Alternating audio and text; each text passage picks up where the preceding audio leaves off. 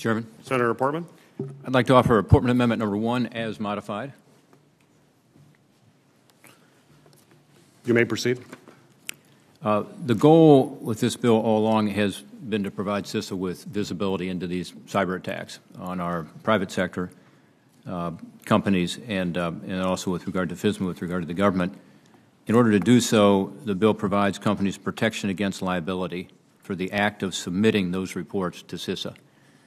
And that liability protection is very important to the private sector. As noted earlier, that the private sector is represented by groups like the Chamber of Commerce support this legislation. One reason they support this legislation is that they believe that we are going to handle the liability issue in a balanced way. In other words, we're not trying to create new lawsuits, and we're not trying to stop lawsuits that would be appropriate. We're just trying to keep it as it is.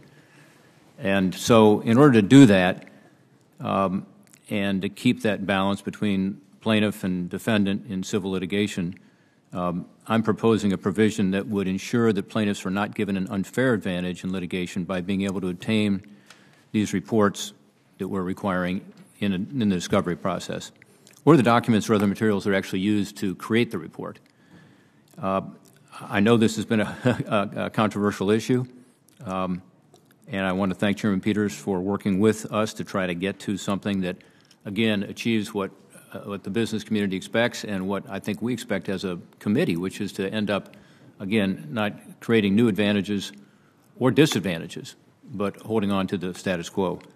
I would also ask that this amendment be modified, as it has been in the writing you have, if you have it before you, to exempt religious organizations from the ransomware provisions.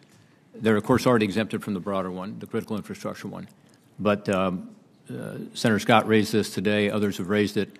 And I do think that's appropriate to exempt them from the ransomware provisions. So that would be the modification to this Portman Amendment 1. Thank you, Mr. Chairman. Thank you, Senator Portman, and I appreciate our work together on this to have neutrality, which I think we achieved in having support from all folks engaged in this. If there's no further debate on this amendment, the question's on the adoption. All those in favor say aye. Aye. All those opposed, nay. Opinion of the chair, the ayes have it, and the amendment is agreed to.